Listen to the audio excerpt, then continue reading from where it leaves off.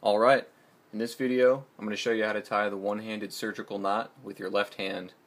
I like the one-handed tie because it's fast, it's easier to tie with an instrument attached to your thread, and it makes you look good in the OR. So to orient you, as always, we have the incision pointing away from us, and the needle is attached to our purple string. We're going to take our needle driver and thread from left to right, giving us the needle on the right, maybe an instrument attached as well. I like to call this purple string the post. Essentially, you're going to grab onto it, hold tight, and other than some positioning, you're really not going to do too much. I'm going to be moving my hand around a lot during this video just to point things out, but really you're not going to do too much with this. The majority of the work is going to be done with your left hand. So to tie the first knot, you're going to drape it across your palm. You're going to pinch the string between your pointer finger and your thumb, open your hand up, and karate chop the white string. I like to call this technique the karate chop. With the post, you're going to drape it over in the opposite direction. With your middle finger, you're going to go over the purple string and under the white string and extend. You can see that we form an X across your hand. You're going to pinch the white string between your middle finger and your ring finger and pull it through the loop you created. You can see that we formed an overhand knot, and we're going to pull it tight. And that gives us our first knot. So let's tie the second one. You're going to start the same way. You're going to secure the string with your bottom three fingers and essentially just extend your pointer finger. You can help position it with your thumb, and this kind of looks like a claw, so I like to call this technique the claw. You're going to take the post and wrap it around your pointer finger in the opposite direction. You're going to do the same move as before, but this time with your pointer finger. You're going to go over the purple and under the white with the help of your thumb. This time we only have one finger. We can't grab the white string to pull it through, so we're going to rotate our hand backwards and with our pointer finger pull the free end through the loop. Again, this gives us an overhand knot. We pull it tight and we've got our first square knot. So to tie a square knot with the one-handed technique, first the karate chop, next the claw, and you get a square knot.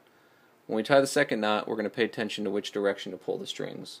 So to start, secure your post and karate chop the string. Drape it over in the opposite direction, go over the purple, under the white, pinch it, and pull it through. Now when we set up the karate chop, if you were to drape out the free end, you can see that it points away from you. So when you tighten it, pull it in the same way, pull it away from you.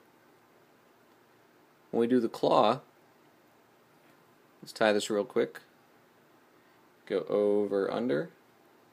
You can use your thumb to help position this and rotate it through to pull it out. When we set the claw up, you can see that the free end is already pointing towards us, so pull the free end towards you. There you go. We've got our second square knot. With the one-handed technique, it's a little more difficult than the two-handed tie, so repetition is key. Let's tie a few more knots just to really get at the hang of this. So karate chop, drape it over, go over under with your middle finger, pinch it, and pull it through. And with the karate chop, you pull the free end away from you. With the claw, loop it over under, rotate away, pull it through, and tighten it by pulling the free end towards you. There's your third knot.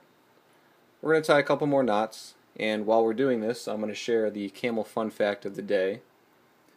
Camels do not have horrible kyphosis. Their spines are actually straight, and the hump sits right on top. So there you go. And we'll do the one more claw here. Give us our fourth square knot. And we have some time, so let's tie one more. Karate chop, over under, pull it through.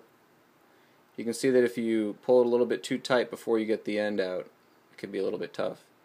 And finally, the claw, and pull it towards you. So there you go.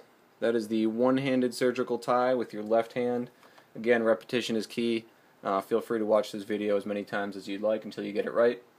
And check out my other videos on how to tie a sliding knot with the one-handed technique. I think this is the most useful knot you can know in the OR. So check it out. Thanks for tuning in. Good luck.